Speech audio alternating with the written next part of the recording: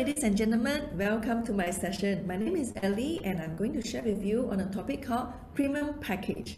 Okay, now first, what is premium? Premium refers to an extra amount on top of the standard pricing. Now, why are people willing to pay for an extra? Okay, and from the business point of view, what is the advantages of doing the premium packages?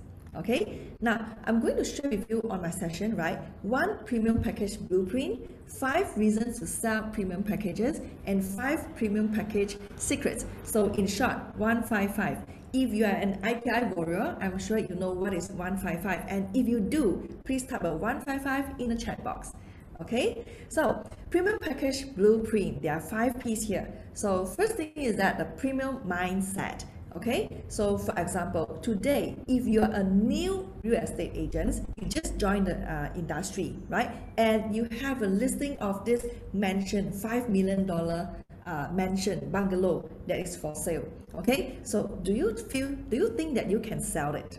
Right? As a newbie, most of the time, right, we do have this type of mindset. Oh, I'm not going to pay that price myself because I can't afford that, because most of the time we are thinking from our point first, okay? So yeah, so I can't afford that, you know. I feel like I'm taking advantage of selling people this so expensive houses, right? And I don't feel comfortable, you know, earning this amount of the commission, right? I'm not ready to charge that, especially the seller asks you, oh, how much commission are you getting, right? You don't feel comfortable to tell that. Okay, and then my competitors charge less than me. Okay, so this is a mindset.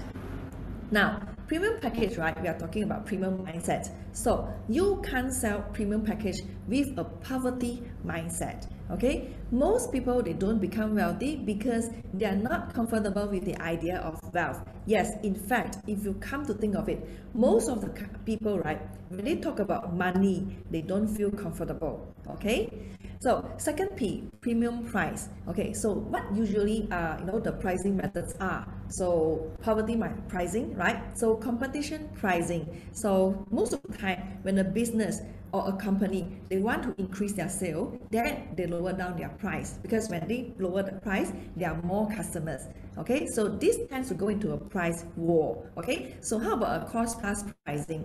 This refers to a cost, right? So let's say $100. I want to earn 50% margin, so I sell it at 150. So with this, right, okay, there is no differentiation, no value at all, right? Just cost plus. Okay, and then commodity pricing. So it depends on supply and demand. And we all know that when supply is more than demand, then the price will go down. Okay, so which is out of your control. So how about a premium pricing? Now, perception based. Okay, so let's just say that this is a dumbbell, right? A normal dumbbell. Then you sell it at a normal price. But if you know how to tell a story, okay? This dumbbell is used by Mike Tyson before, the same model, all right? So, wow, okay, immediately it creates different value, okay? Demand-based pricing. We all know that during the holiday seasons, the air ticket, the hotel rates, right, they are higher because there are more demand. And then value-based pricing. So look at this piece of art, right? These are all the famous paintings, and we all know that this costs so much, some even millions, all right? So value-based, but we all know that the canvas cost and the paints, right? It doesn't cost much, but when you draw something on it, wow, then different, right? Value-based.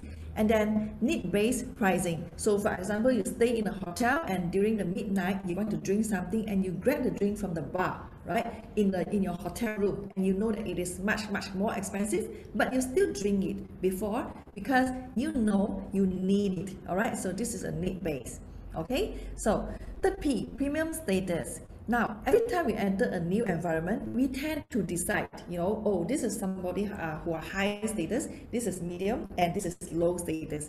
So they will be doing the same with us too, okay? So whatever message that we tell customers or our people around us, right? Our tonality, our eye contact, our body language, right? It will be received by everyone that we meet. So if you want to position ourselves as a high status, high value, high self-esteem, then it will shine through everything we do. Okay, so first of all, elevate our status, right? The last thing that you ever want to appear to others is that this is just another agent, or this is just another salesman, right? We want to be different, okay? And premium brand. So now if you look at the logos, right, okay, certain business in they carry certain colors, right? So if F&B or daily kind of usage, right, so usually it carries this yellow orange color because it refers to energetics, right? Okay, and it creates appetite. Okay, and how about blue color? Blue color is more for corporate feel, right? A feeling of confidence, practical. Okay, and how about we talk about elegance, right? Then you have to look into gold color or black color, this kind of colors, because it creates the feeling of elegance, right? The grand, right? Luxury. Okay, so if we are talking about premium package, then we have to look into these colors when we do our packaging, and branding. Okay, now premium place.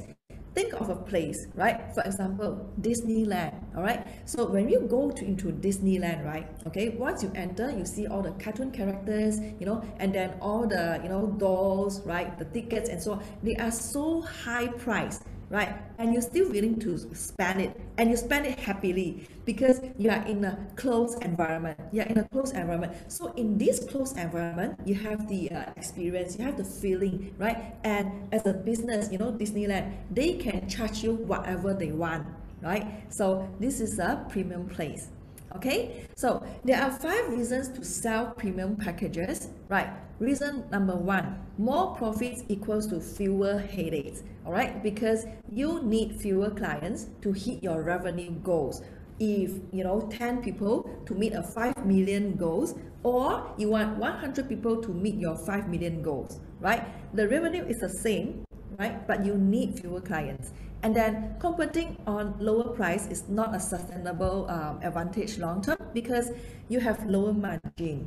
All right, and then it might work when you are selling a commodity, right? A product, right? So if let's say you are Walmart, but it won't work well when you are selling an experience, right? If we are a real estate agent, we are selling experience. We can't sell, our experience to more people because our time is so limited.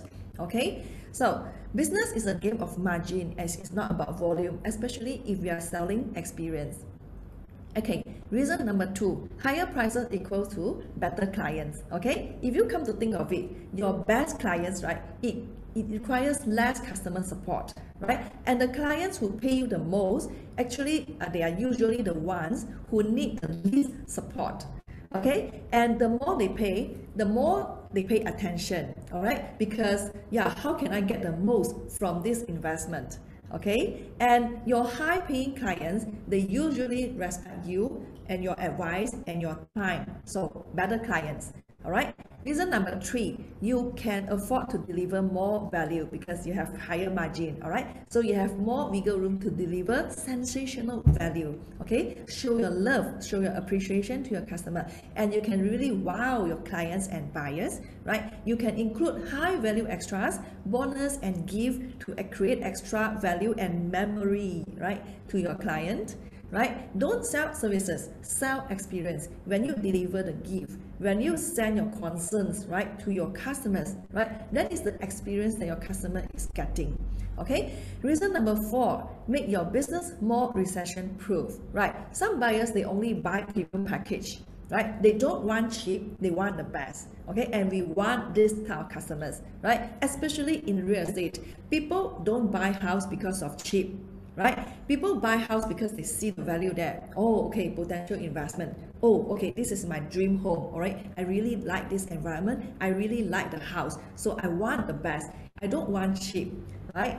Okay, so when someone pays a low price, right, they usually expect problems. Do you know that? Their minds are looking for what are they going to do wrong. Especially, if you are going to an eye surgery, let's say eye surgery, right? Would you want the lowest price clinic or you want the best one? Okay, so you don't look at the price, but you look at their reputation. Okay, and when your client pays top dollars, they will help you to make sure that it's been a valuable experience. For example, if I go to a high-class restaurant, right, the chairs that I sit, the environment, in the restaurant, everything is so nice to me because I have paid top dollars for it. Okay, so reason number 5, higher prices allow you to scale.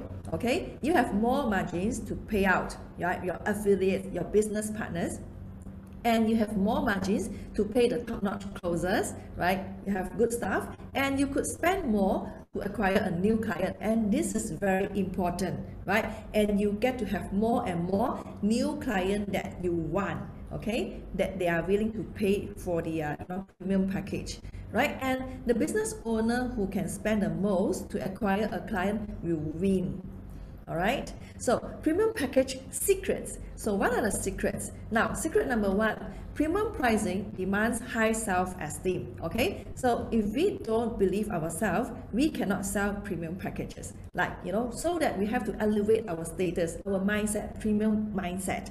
Okay, your self-worth dictates. So how much you charge, how much you believe in yourself, your work and your values. Your customer, they can sense the way that you talk, right? They can sense, okay, what is your status, all right? And self-esteem. I want to be better. Always tell yourself, right? I want to be better. I want to become a better version of myself so that I have more capabilities, all right? So self-esteem. Now, premium secret number 2, premium pricing demand major problem solving, right? So if you come to think of it, right, most of the time, the more pain your customer is experiencing, right, then the higher that you can charge, right? The higher that you can charge. The more pain, the higher charge that you can charge, right? And usually, right, the type of business that falls into these 3 sectors, they can solve the customer's problems like health and fitness, dating and relationships, and in our terms, right, real estate, we falls under this business and wealth, right? Money, right? Money, power, and sex. So these are all the major problems, right, that usually we can charge at a premium. Okay, and secret number 3, premium pricing demands market intelligence, right? The true art of selling premium package is to sell the concept, not the product, not the service, right? It's the concept. So we sell concepts and solutions, we sell image, we sell dreams and a better future, right? So real estate, right? Okay, we always tell that, oh, this is going, if you are staying here, how your life is going to be, right? If you invest in this, so in the future, you are going to gain this and that, right? So this is the dreams that we are drawing for our customers. Okay, we sell at things great and imagine that our prospect is longing for. All right, and we sell to people's emotions, right? Emotions instead of their actual requirements. Okay, secret number 4, premium pricing demands premium positioning, right? So what they believe they know about you, all right? What they are told by others about you, and what they read and hear about you, and who you are associated with, right? And who they associate you with in their minds. Okay, so notice that your positioning in your customer's mind is not what you tell them, but others people tell them and how they see you. Okay, it's not how you say it, how you see it out, right? So there are 6 ways to elevate your status. Specialize, don't generalize. Okay, prescribe, don't sell. Set a rule, all right? And then walk away, don't beg. Right, walk away, don't beg. Oh, so it's okay, right? And then be recommended, don't show up cold. Especially, word of mouth is the most powerful tool, right? To get a best client. All right, and then appointment only, and application or invitation only. All right, so secret number 5, premium pricing demands storytelling. Yeah, this is very important because story equals to your asset. Okay, so what's your story? Okay, what's your origin story? What's your zero to hero story? Why would I follow you? Why would I buy from you? Why would I listen to you? Okay, and how did you come up with this idea? All right, what drives you to go into this mission? Okay, and what client story could you use, right? Is there a client story that you can tell me, right? Okay, and what do you have to overcome, right? So these are all storytelling. Okay, so now if you had a choice, would you choose high or low status? Status elevates your opportunity to make a difference. All right, and that is my sharing for today. All right, thank you and see you again. Bye bye.